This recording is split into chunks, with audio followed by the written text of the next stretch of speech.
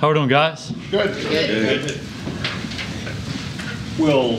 Has Prescott been cleared to throw a little bit more today, or at this stage is it better just to rest that shoulder? Yeah, he probably won't throw very much today. I think rest is probably the best thing for him right now.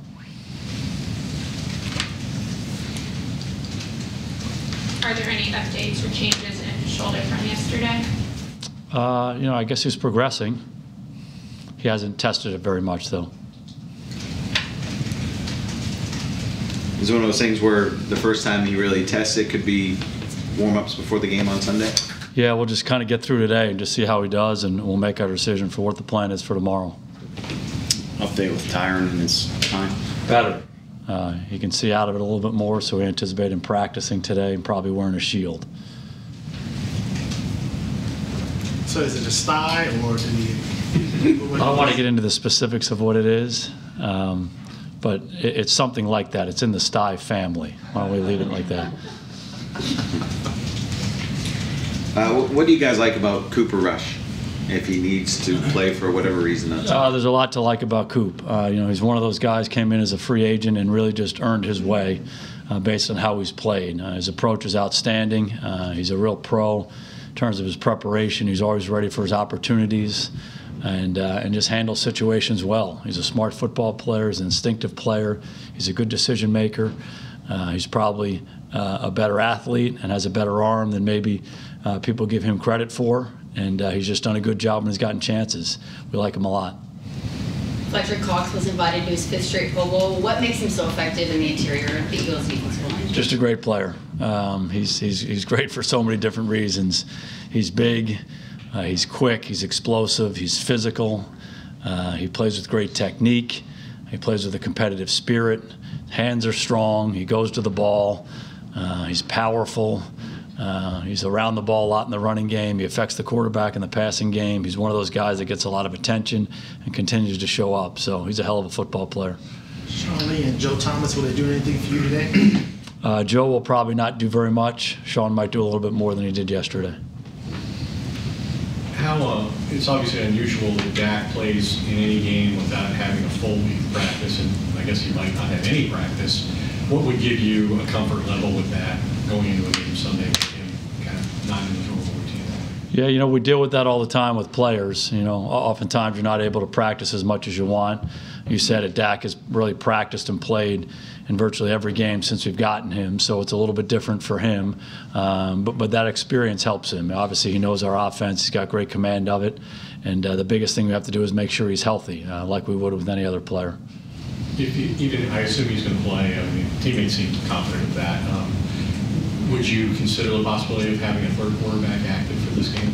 Yeah, we just got to wait and see. We'll try to get through today and see how he feels today and see how Coop does today, and we'll make our decision as the week goes on. We talk a lot about Sean Lee's intensity. What's one of your earliest memories of when you realized how intense Sean Lee was? Oh, I think there are so many. I remember the first time I met him. Anybody's had a conversation with Sean Lee about football recognizes that intensity. I mean, he looks you right in the eye, and it's almost like he wants to tackle you in the conversation. So that was very memorable for me. And then just so many different memories of him in practice. He probably goes in that category for me of the Bill Bates guy, unbelievable person off the field, but when he gets on the field, he kind of doesn't know how to tone it down at all. So, walkthroughs and shells practices, all those kinds of things. He's hitting guys and knocking them to the ground. Bates was like that. Sean's got that same trait, and that's what makes those guys great. He only knows one speed. His level of intensity, his love of the game, his willingness to prepare and do whatever he can to be the best player he can be. It leaps out at you every single day you're around him, and it's one of the reasons he's been a great player for us. Looks like you guys are going outside, kind of the same reasons as the Chicago deal for y'all. Grass, weather, all that kind of stuff. Grass field in Philly, obviously we can't duplicate the weather up there, but the grass certainly helps us, and we'll continue to work on that. What are your impressions of Miles Sanders and what he's done for them with a larger role since the first time you guys Really good player coming out of school, and doesn't surprise us one bit. He's playing as well as he has. A good inside runner, a good outside runner, a good receiver.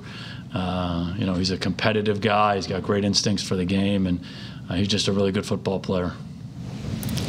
What do you take from the experiences that you had as a younger coach in 2011, 12, and 13 in these similar situations to impart to the guys this week with such a winner-take-all kind of game here? Yeah, you know, we have a lot of different experiences. You know, all of us do. You know, those years, but certainly years after that when you're in the playoffs. And, you know, the biggest thing you have to do is you have to focus on each day's preparation to get yourself ready to go. And, you know, the game's on Sunday, but, you know, what we need to do each and every day, Wednesday, Thursday, Friday, Saturday, leading up to Sunday is going to give us a chance to play our best football.